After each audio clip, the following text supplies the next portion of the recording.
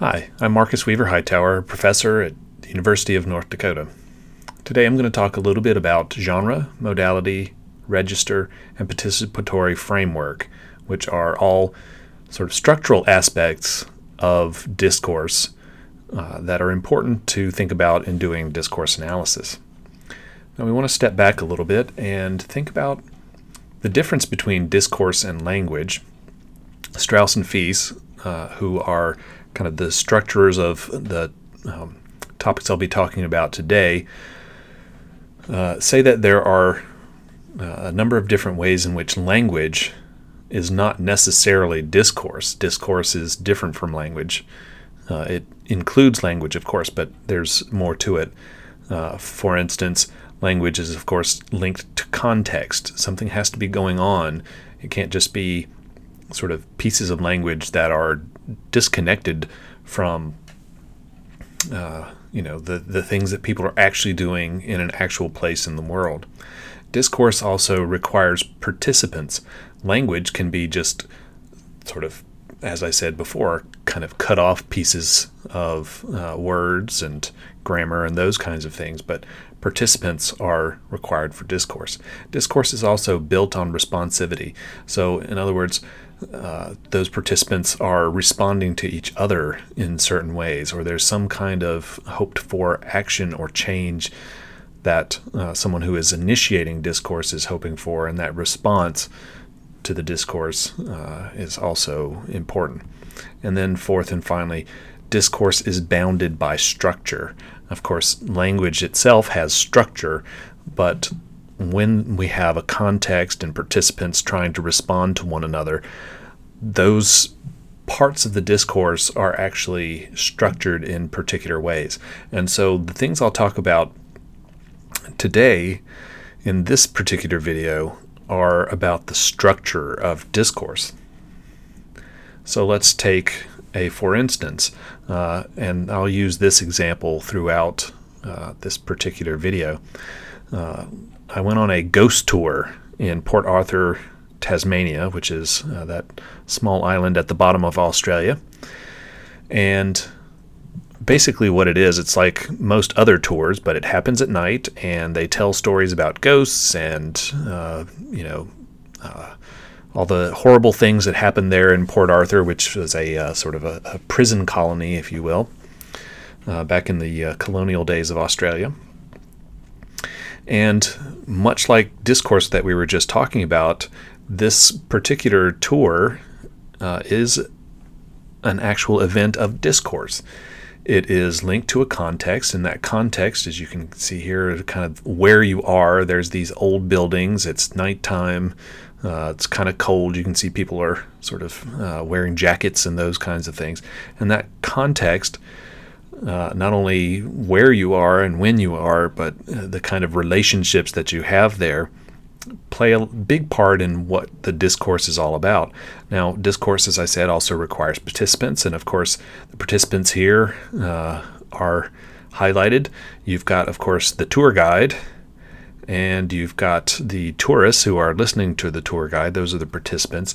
There's a kind of exchange going on between the tour guide and the other tourists that are there, and they are responding to one another in very particular ways.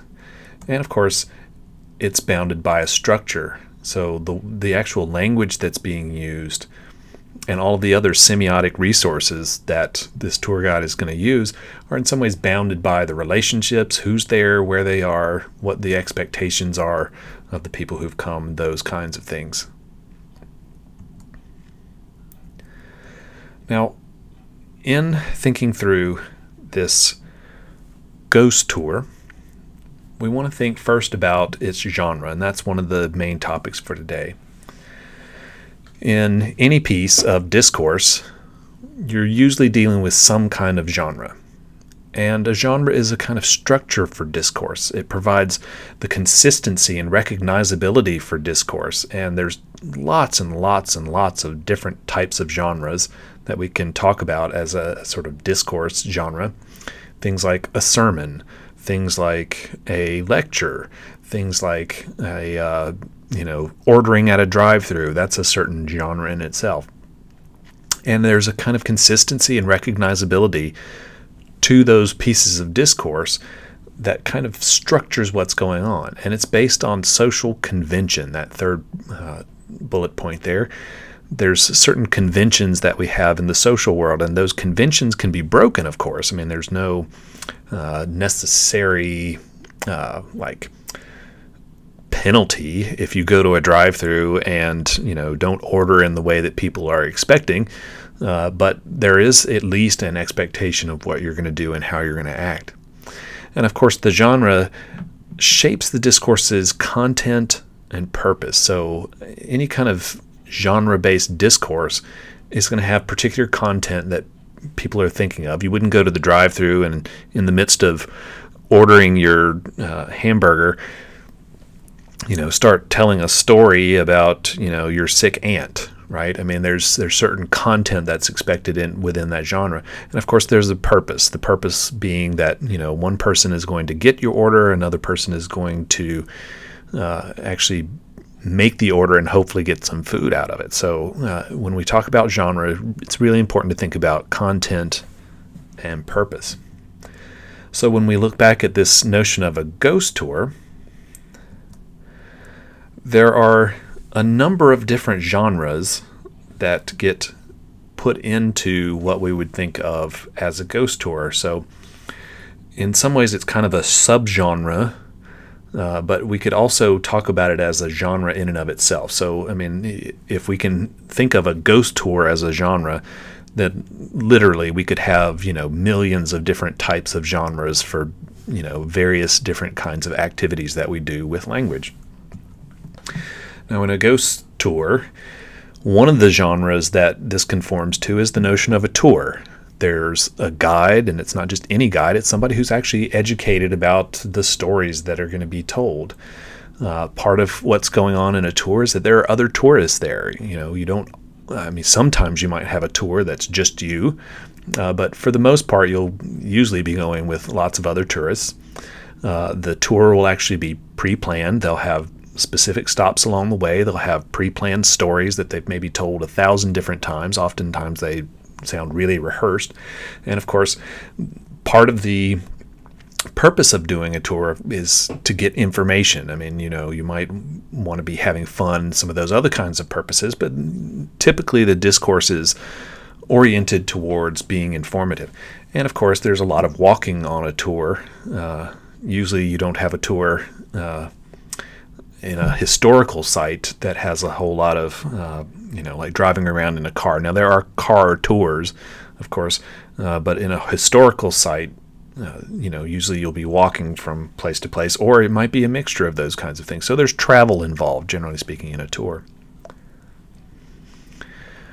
And another genre is history.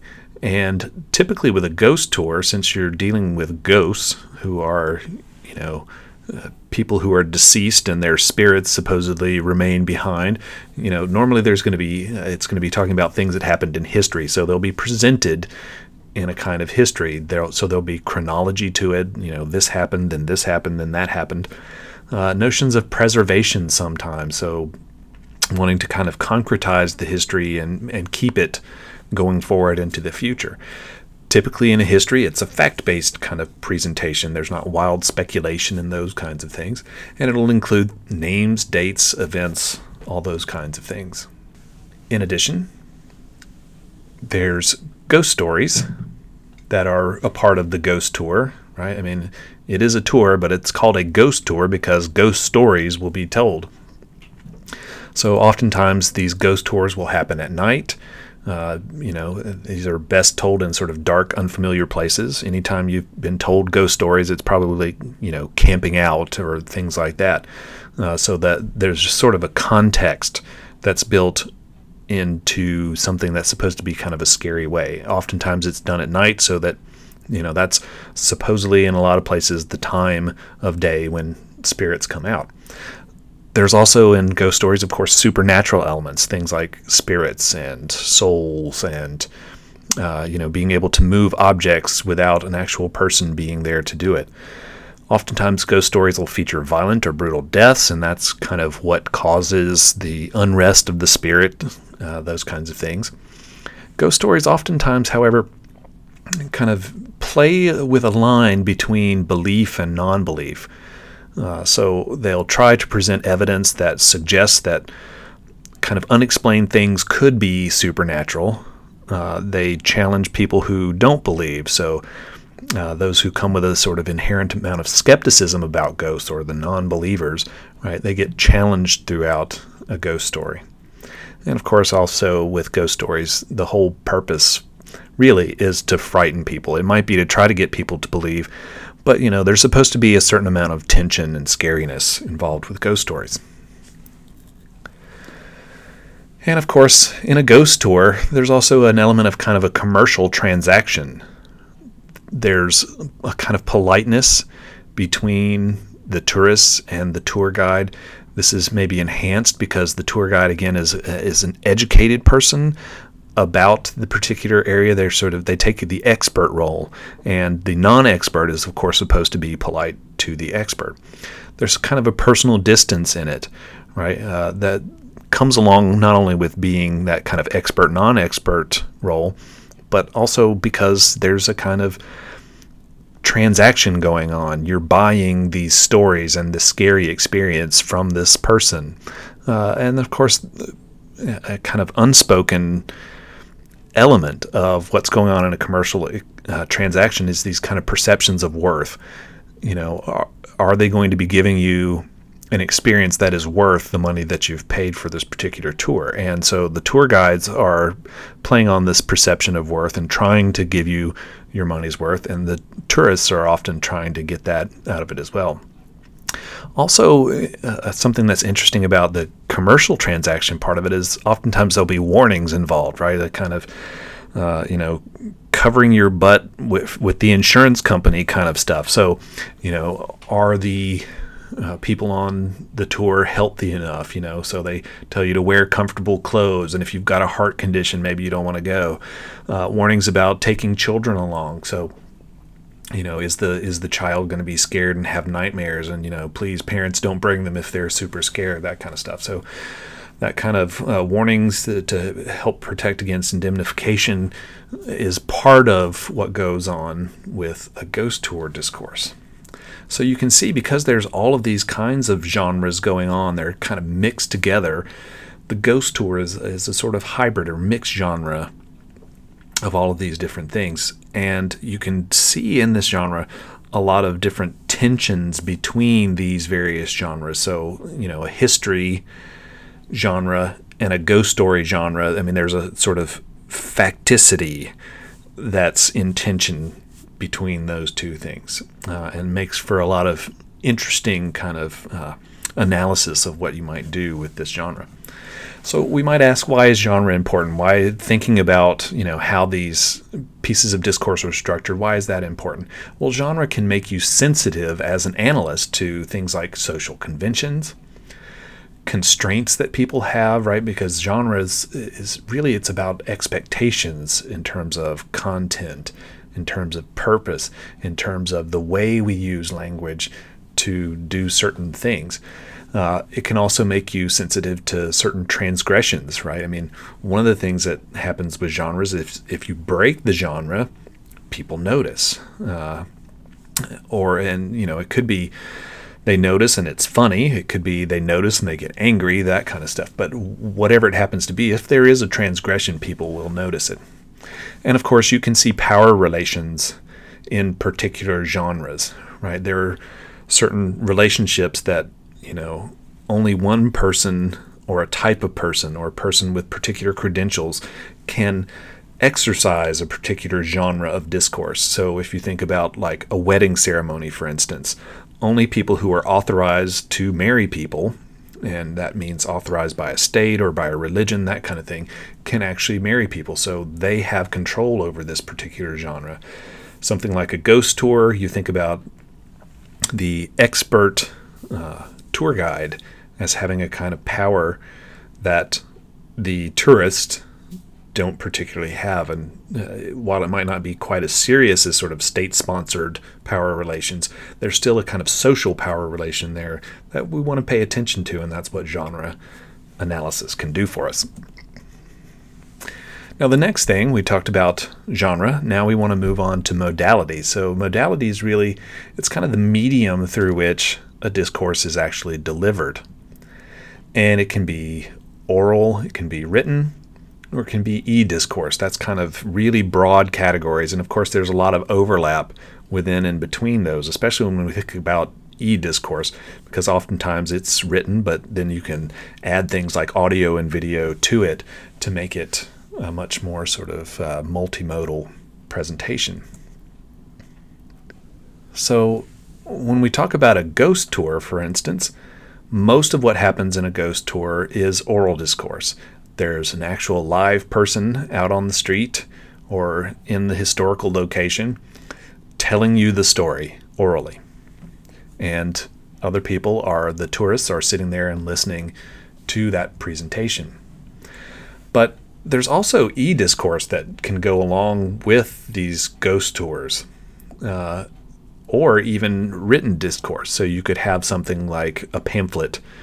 If you go to a tourist town where lots of tourists go, you'll go to a hotel and they'll have pamphlets there. Or you'll look up on the internet, where can I find a ghost tour in this particular historical location that I'm visiting.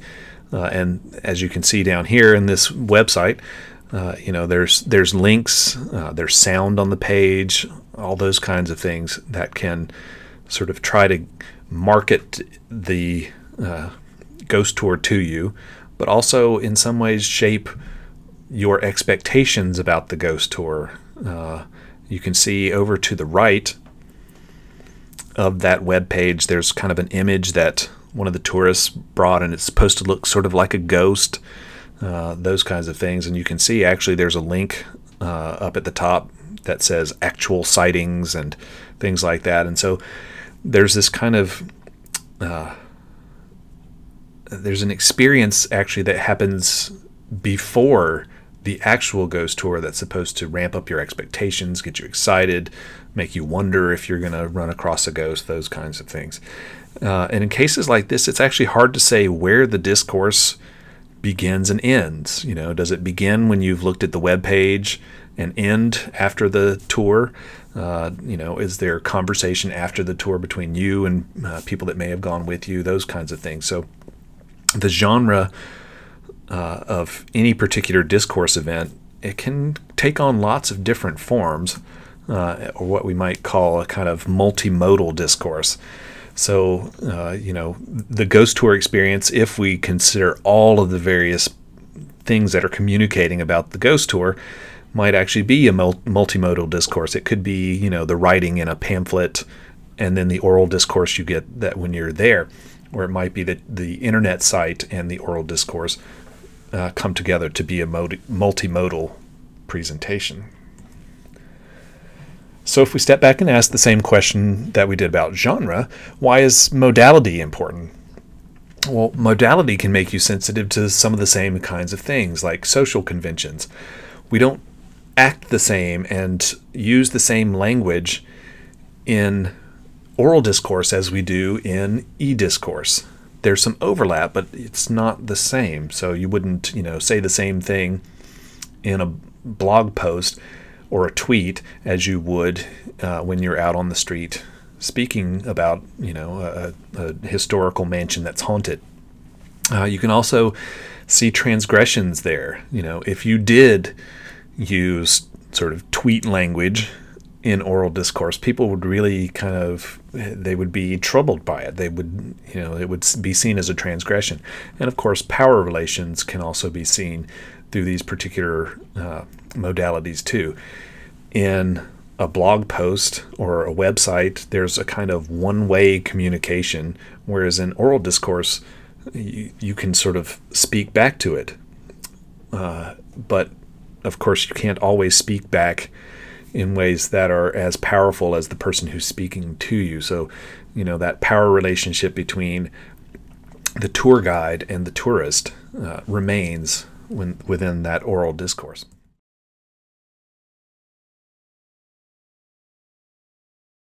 Is this house right across the street from us here?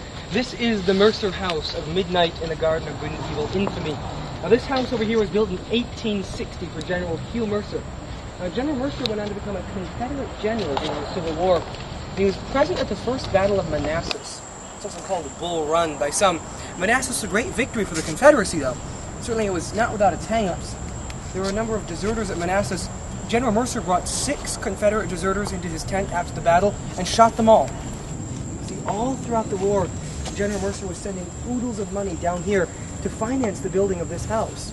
This was going to be his big show house after the war. That never happened. See, after the war, like so many of his friends, General Mercer was bankrupted. He didn't have a penny to his name. So despite the fact that this house bears his name, General Mercer never even set foot inside this house. He couldn't afford to live here. And here it seems like the house itself has turned nasty. There's something wrong with this house. It has a rap sheet for sure. Almost every single owner of this house has been a murderer.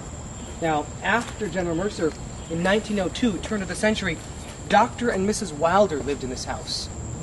One morning in 1902, 72-year-old Dr. Wilder just decided he'd had enough of poor Mrs. Wilder. So he went into his wife's bedroom. This top left-hand window right here held a pillow over his wife's face as she lay there, peacefully asleep in her bed, smothered her and killed her, walked into his own bedroom next door, poured himself a drink, walked out onto the balcony and took a nice fresh breath of the morning air. I guess he was unfazed that he'd just snuffed out his own dear wife of 50 years. But later that same afternoon, Dr. Wilder was found on the sidewalk beneath that balcony, dead from a fall. And we do not know to this day, 110 years later, it remains a mystery, did Dr. Wilder jump, slip, or maybe it didn't take too long for Mrs. Wilder to come back and get hers, eh? So that was an example of an actual piece of a ghost tour in Savannah, Georgia. I've actually been on this ghost tour. I didn't see that particular thing. That wasn't my video. That was a video I got off of YouTube. But in that video, you'll see kind of what goes on in these ghost tours, the kinds of ways that they actually go about doing the tour. I want to look at a notion of register. We've talked about the genre and the modality of these ghost tours.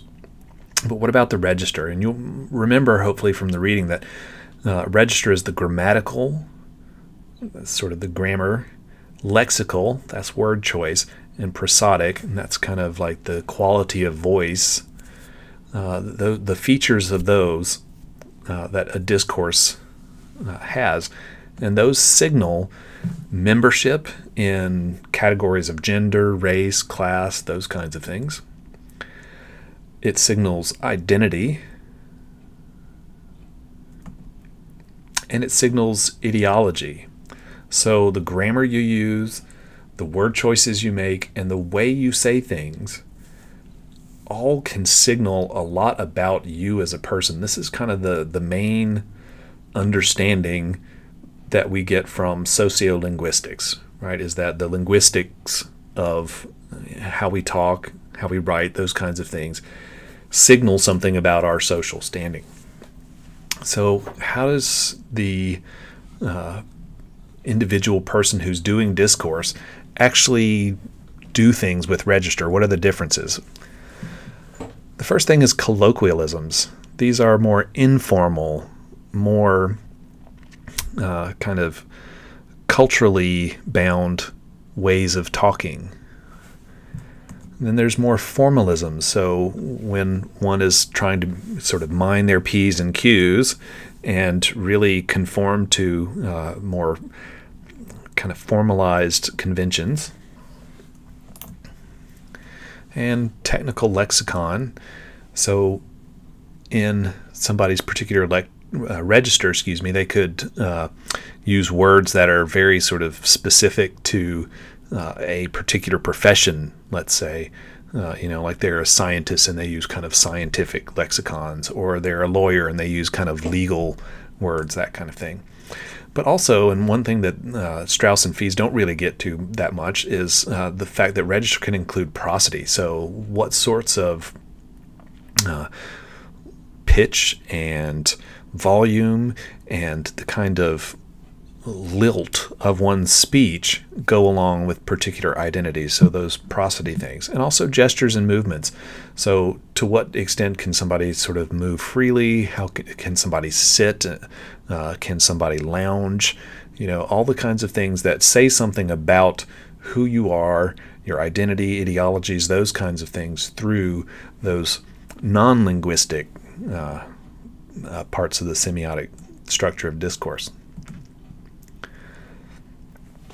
So in the video, you might remember, here's something that the tour guide said. And I want to point out a few things that are to do with register. So he says, now this house over here was built in 1860 for General Hugh Mercer.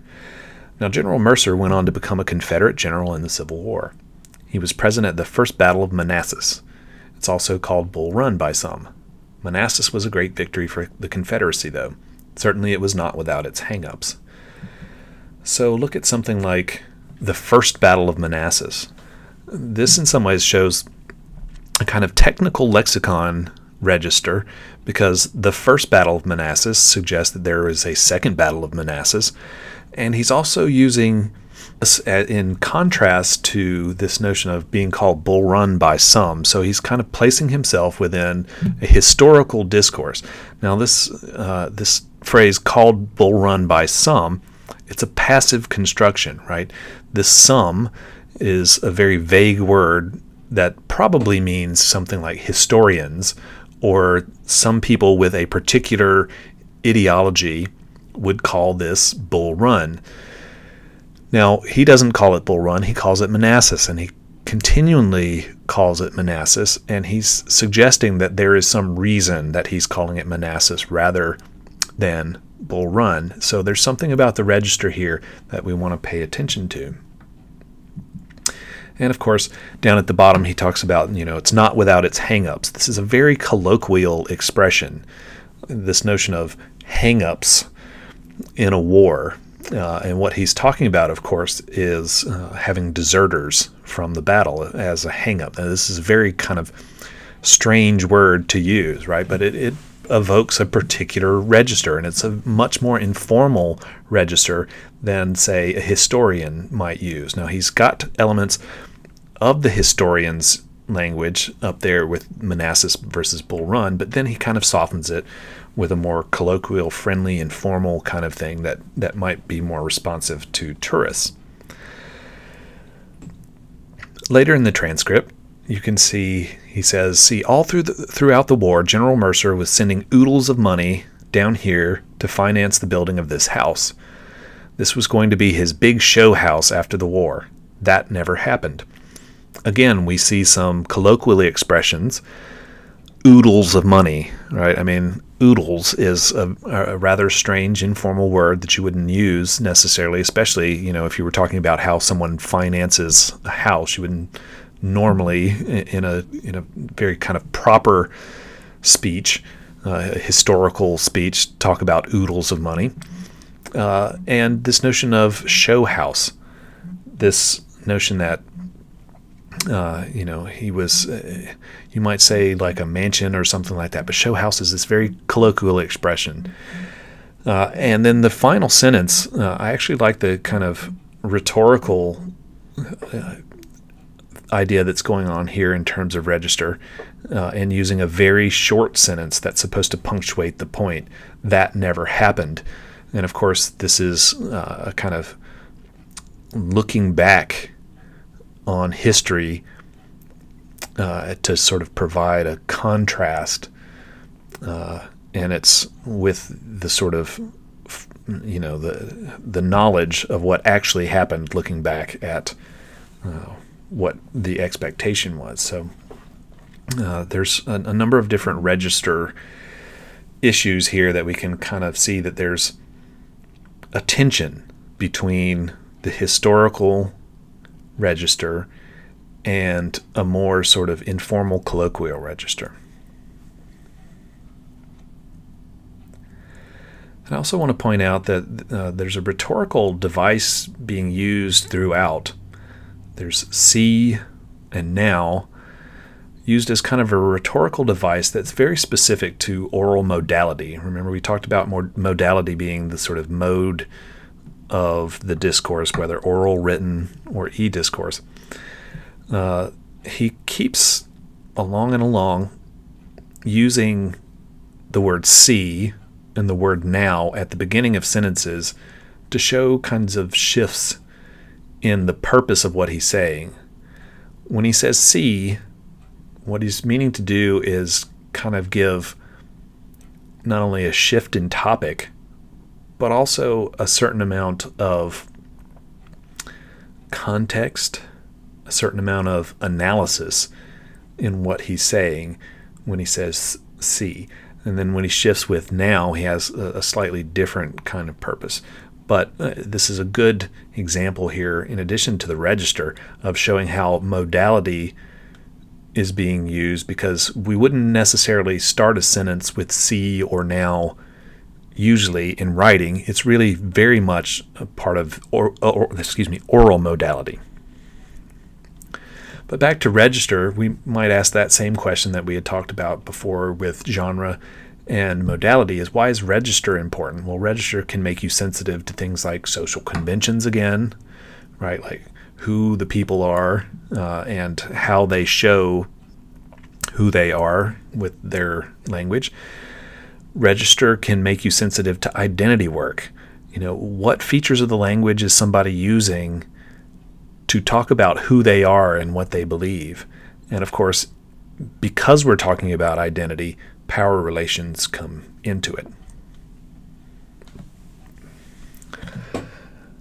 Finally then, I want to talk about participant frameworks. And this is Goffman's understanding of, the intended and unintended participants in a discursive event and their changing roles. And of course, there's, three basic roles that we can talk about. There's the speakers, there's the hearers, and then there's the overhearers. So people who are, intended to be part of the discourse, and then people who are not necessarily being intended to be part of the discourse.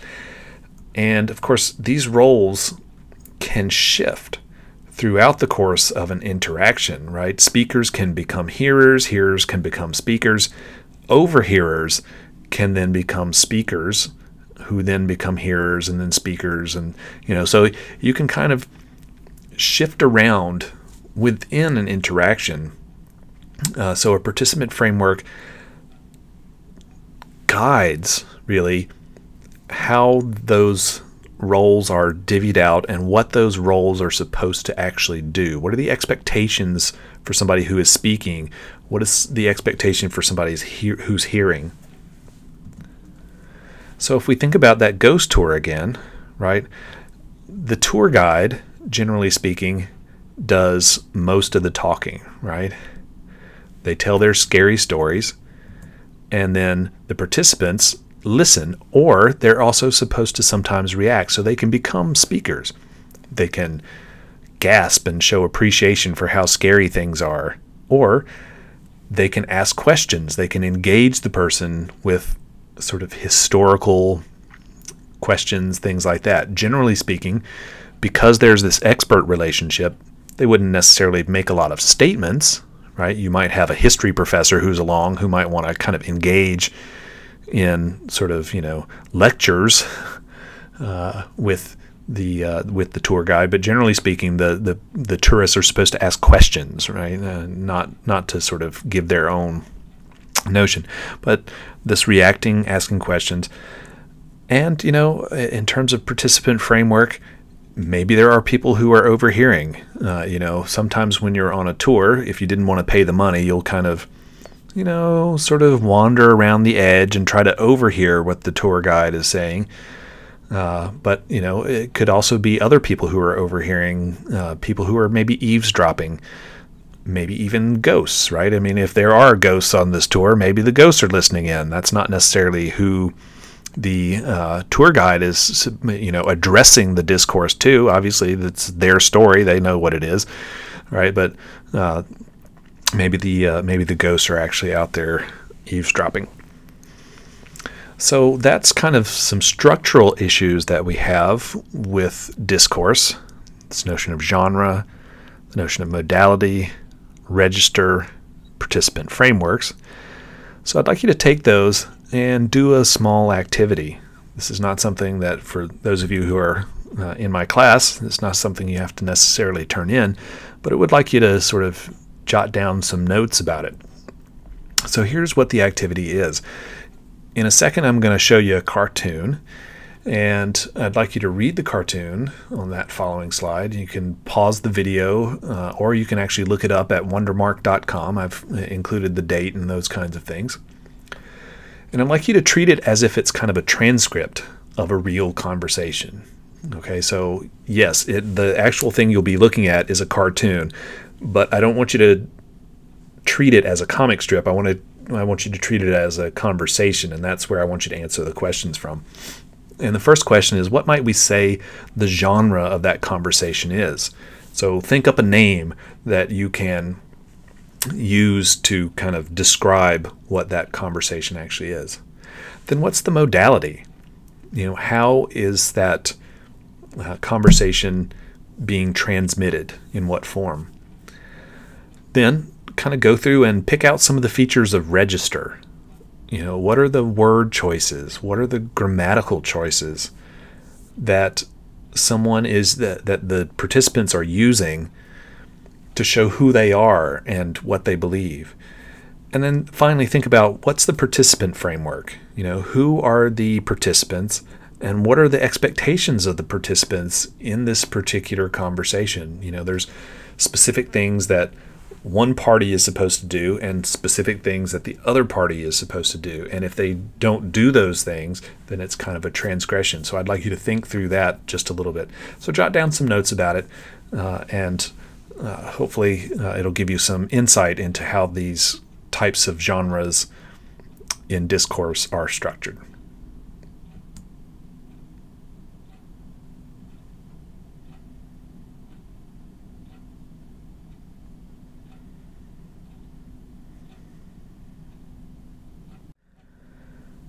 So thanks for watching, and hope to see you again soon.